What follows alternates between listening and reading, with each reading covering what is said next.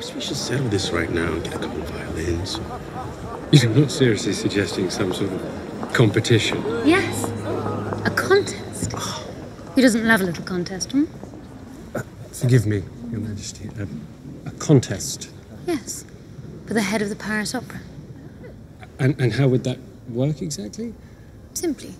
Each of you will compose an opera for the music committee, and I shall have them select a victor based on the quality of the production.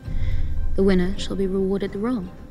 And his opera shall premiere at the Palais Royal for all of Paris.